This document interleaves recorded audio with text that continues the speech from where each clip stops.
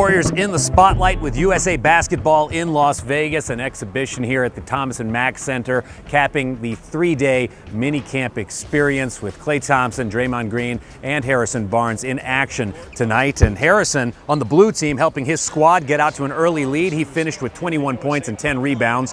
The white team would rally, and Klay a big part of that, knocking down some threes, finishing with 15 points, and dishing out several assists in this fast-paced game, finding Draymond here, and then something very nifty as ESPN's Mark Jones has the call. And Klay Thompson coming back the other way. Oh, he went 5-hole on DeRozan. And there's your SportsCenter top 10 for the night, courtesy of Klay Thompson. A showcase of skills, all in good fun as white beats blue, 134 to 128. Just being out here with, some of the best players in the world, trying to put on a show for the fans, and it's just always fun having USA across your chest. It's a great sense of pride we all play with when that's the case.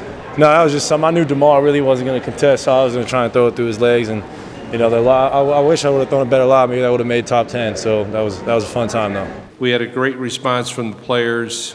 I thought tonight's game was we had a great crowd, which is very appreciative. I think the guys put on a nice show. We said it was going to be very similar to an all-star game, and that's what it was. And it could not have gone any better. So the Warriors very much in the mix with USA Basketball, and before you know it, it'll be time for training camp, and then the October 27th regular season opener against the Pelicans at Oracle Arena. Much more coming right here on Warriors TV.